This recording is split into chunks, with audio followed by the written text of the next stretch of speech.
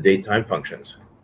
So the date time functions that we're going to cover will be the getDate, DatePart, which lets you break out specific parts of a date to use it if you needed to use it programmatically somewhere. DateAdd, which is really handy. It's always tough to figure out how to do date addition yourself because there's lots of weird situations that come up there. DateDip, which is an easy way to calculate differences between dates.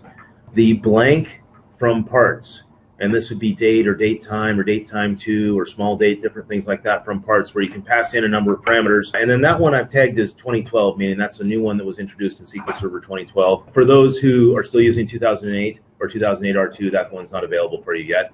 And EO month, which gives you a way to easily get at the end of the month, calculate the last day of the month.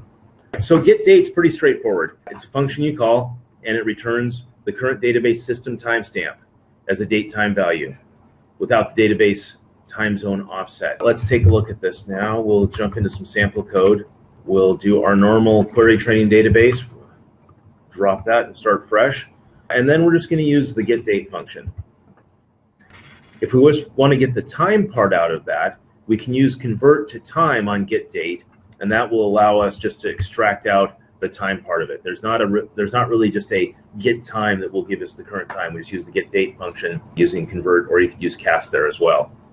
There's some other options you can use to get dates and times out of the system. We've got the getDate function we talked about, get sys date time, sys UTC date time, current timestamp, and get UTC date. Now, what I'm going to do is run all of these together and cast them as a time, or convert them to time. We do that, we can see the first one here, we call getDate. It comes across as 9:05 because that's what time it is here as we're doing the demo. Sys time is 9:05, so we haven't specified for our current system any type of an offset. So the time of the server is in the same time zone that we're in right now, so they match up. The UTC date time, which is basically 7 or 8 hours for us, depending on whether we're in daylight savings time or not. UTC time is 1600.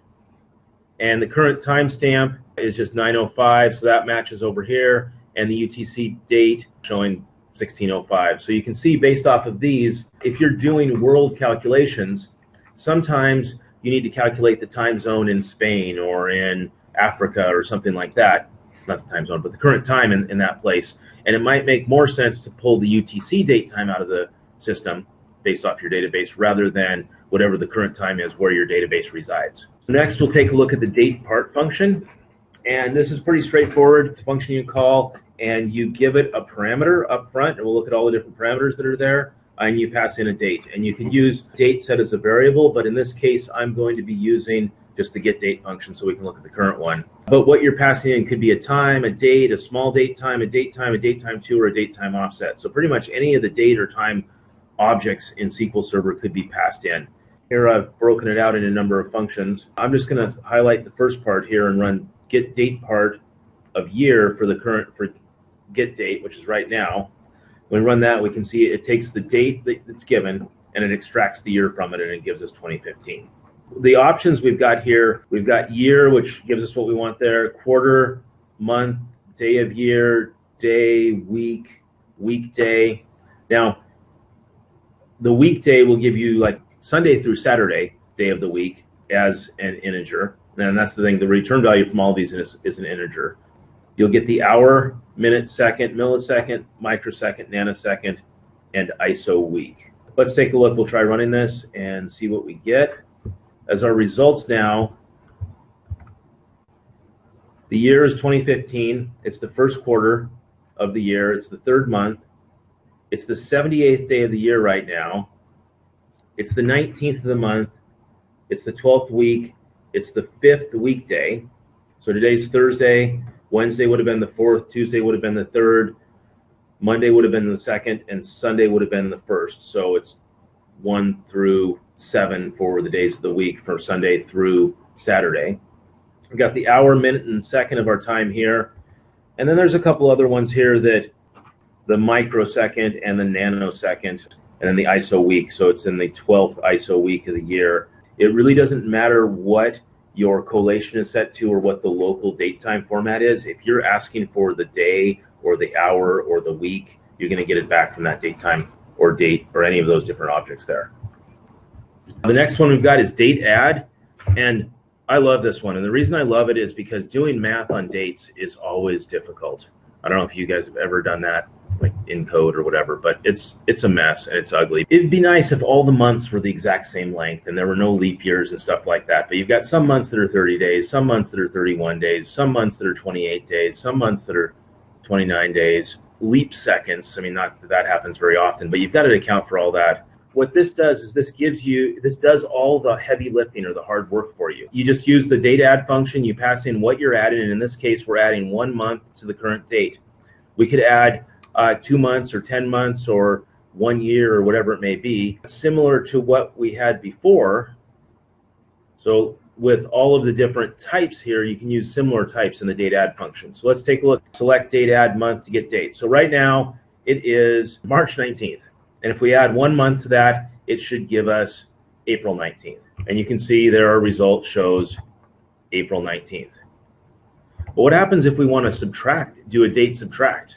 Can we just call date subtract instead of DateAdd? Well, not really. There's no function for that. So what we do is we just give it a DateAdd with or a minus offset. And you can see now it takes us back to February 19th. And bring down DateAdd quarter 1 to get date based off our current date. We are on March 19th, which is the first quarter. That should jump us to about June 19th. So we do the math, and there we go. It shows up as June 19th. Independent of how many days were, I mean, I know April, May, and June have the same number of days every year, but if this had been jumping over a leap year with February or something like that, it would do the math appropriately and get us out to the right date. So if we went from January 19th on a leap year versus a non-leap year, if we're date adding a quarter, it's going to be 1 forward is going to be April 19th from January 19th, independent of whether we're in a leap year or not. So what's it do when you add a month to January 30th? That's a really good question. So let's give that one a try. Let's change this to month. 2015 1/30. What it did at that case is it took the 30th of January and it added a month out, and based on whatever rules they have in there, they determined it wouldn't make sense to skip February entirely and push you into like the beginning of March. But let's see if we do 1/29, I assume will also put us at the same point, February 28th. 1/28, it puts us to February 28th at that point. If you did 2016 or whatever the leap year is, right? 2016. So adding a month next year, because it's leap year, will put us on February 29th. So it accounts for all of that so that we don't have to deal with it there. But if you do 2/28 of this year and you add a month, it's not going to give you the end of the month for March. It's just going to give you March 28th, right? Right. So the example was if it's February 28th, and if you're taking February 28th, and we can do that right here, to 28th, it's not going to adjust it back to the last day of the month. It's going to go to March 28th. DateDip. DateDip and DateAdd are kind of the opposite there. So what DateDip does is it takes 2 dates in time and it gives you the difference between those in the different components. So if we said get date between now and something in 1492, that would give us the calculation of the number of years if we passed in year, or we could get it in quarters or months. We'll start out here, we'll just say give me a DateDip in weeks from January 1st of this year to the current date. And when we looked at the DatePart earlier on weeks, we got 12. And when we run this, we get 11. And the reason for that is that however, we are in the 12th week of the year. January 1st of this year was in the first week, and the difference between 12 and 1 is 11 at that point. Now, what if we had our order backwards? Does the order matter there? Well, if we run it with give me the number of weeks between the current date and January 1st, well, in that case, it's going to go negative and show that January 1st was negative 11 months. So let's take a look now. What I've done is I've taken January 1st versus the current date, and I've passed in a bunch, all the different parameters here that are available. We can get our results back and see that for year and quarter, well, January 1st is in the same year and the same quarter that today is, so those show up as 0. For month, we're getting 2 months apart, days, day of year, and day. We're getting the same number there, and then you can see the calculations all the way down. Where it gets interesting as we scroll to the bottom here, you notice there was no result on these last two. And the last two that were shown were to calculate microsecond and millisecond. And if we look at our messages window, you'll notice we got some errors showing up here that state it resulted in overflow. The function returns an integer, and the number of milliseconds or microseconds from January 1st until now of this year is more than you can fit in an integer. So we get overflow here. So that's just something you want to keep in mind. And you can't, I mean, the function does always return an integer at that point. So if you get overflow, I don't really know a way around it other than let's just do a smaller range. So if we take millisecond and microsecond and calculate between today, and with no date, it assumes midnight. So between midnight today and now, and we run it, well, we still get an error, but we got the number of milliseconds from midnight until now, but microseconds still breaks. So we're going to try between now and 11 a.m., which is roughly about an hour and 40 minutes or so from here. And that still gives us too much big of a number. So if we try between 10 a.m., too large. We go between, right now it is 9:19, so we'll go between like 9:15, and you can see that it is several million, 286 million microseconds from 9:15. Not every day are you in a situation where you have to be calculating milliseconds or microseconds, but I just wanted to show how the overflow works there. This is really handy when you're trying to figure out intervals between any two given dates, and it does all the math for you. And again, things like we talked about with leap years or whatnot, it takes those into account appropriately. On to one of the SQL Server 2012 added functions is DateFromParts. I just want to flip through a couple slides here because we have DateFromParts, we have TimeFromParts, DateTimeFromParts, DateTime2FromParts, and small DateTimeFromParts, DateTimeOffsetFromParts. So all those slides, we're kind of looking at similar things. So really what each of these does is it allows you to take the independent chunks that make up a date, year, month, and day, for instance, or year, month, day, hours, minutes, seconds, if it's a date time, and turn that into a date object. Independent of the collation, this is always going to work correctly based off of this order. If you have a string in SQL Server and you just put in 2015-03-19, yeah, you'll get it to work for certain collations. It will show up and give you the appropriate date based off of that. But based off of different locales, different collation settings for different parts of the world, that may or may not work correctly. Using the DateFromParts functions, it will return a date given the year, month, and day, independent of the collation. You're safe here. You can always put it in that order, and you always get the date back. DateTimeFromParts, similar thing. You don't have to figure out what's the appropriate order to format everything. Are we in whatever the location is? You just pass in the parameters, always in this order, and you always get back a time. Date time, you can kind of see a trend here, right? DateTimeFromParts, more parameters you get back, date time given that order. And date time too, it just has more precision than date time, but it also takes up less space in certain scenarios where you're not using that precision. So similar thing there, and a small date time from parts, year, month, same idea, you guys get it. Date time offset, very similar too. So the old way that you would have to do this prior to these functions, and I'm going to throw a carriage return in here just to make it all fit better. If you wanted to get a date, you'd have to take your date time object or whatever you're passed in, let's say it's and convert it, pull out 2012, pull out June, pull out the day, pull out the month, pull out the day. But then as I say it, I realize, well, maybe it's not the month and day. That really depends on what collation we're in or what order we're working with here. When we do this, let's take a look at what we get when we run it. We get June 1st. Well, we could have got January 6th, depending on a different collation. But here, year, month, day, when you use DateFromParts, it doesn't matter what collation you're in. You're always going to get back, in this case, November 10th, based off of the parameters that are being passed in there. Now, do we need the 4-digit year on this? It's one of those things that comes up. We're kind of lazy usually, and sometimes we don't always put in the 20 in front of the 2015 or 2012 or whatever it is. Well, you don't need the leading unless you want to do it in this millennium. If you pass in 12 for the year, it takes it literally as the year 12. Can you do negative?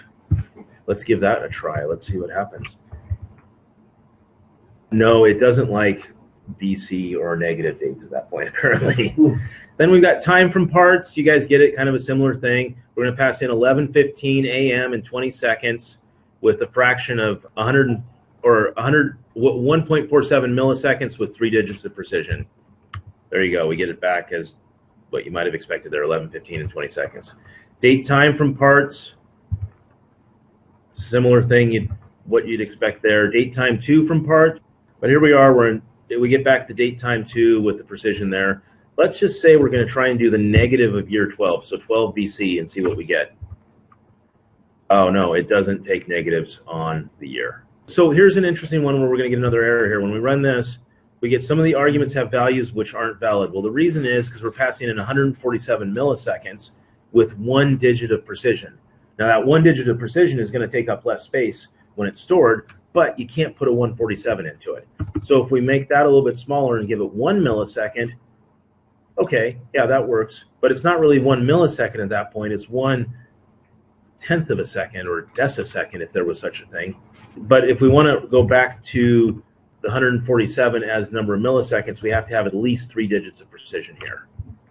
Small date time, just a smaller way of storing dates and times, a little bit more efficient. We run that, we get down to, this is where it gets interesting because we passed in 2012, 11:10 at 11:15. We don't have any second accuracy on the small date time at this point. If you're doing work where you're concerned about the size of your dates and times you're storing, but you're not so concerned about down to the second accuracy, you can use the small date time for that. And then we've got the date time offset from parts. And what's different about this is we give it an hour offset, a minute offset that weren't there earlier. So this is like 8 hours, so like GMT plus 8. And you can see when we run that, although we gave it 11:15 as our time, it shows 11:15, but it shows the plus 08 at the end of it there. And if you were going to do like GMT minus 8 as our time, we could put a negative in there and run it, and that's our time offset. All right, on to the end of the month. As we already talked about with February, end of the month can be challenging to figure out, given today, what's the last day of the month if I want to do some kind of, I don't know, account reconciliation or billing or something like that on the last day of the month. It varies every single month. So what you do is you use EO month and you pass in a date, or you can add months to it. You can say, give me the end of the month for January plus 3, which would be really asking for the end of month for April. So I'm just going to declare this date time, put in 2012, 11/10, so November 10th, and I'm going to ask for the end of month for November, which gives us November 30th. Then I'm going to do the same calculation, but I'm going to give it end of month with plus 1 month in the future. The first one gets us November 30th, and the next one gives us December 31st, because there's 31 days in December. And now if we want to go, let's, instead of -1, it's going to go back to October, but let's do plus 3, in my math correctly. That will put us into February and calculate 228, and that'll keep in account leap year calculations there as well appropriately.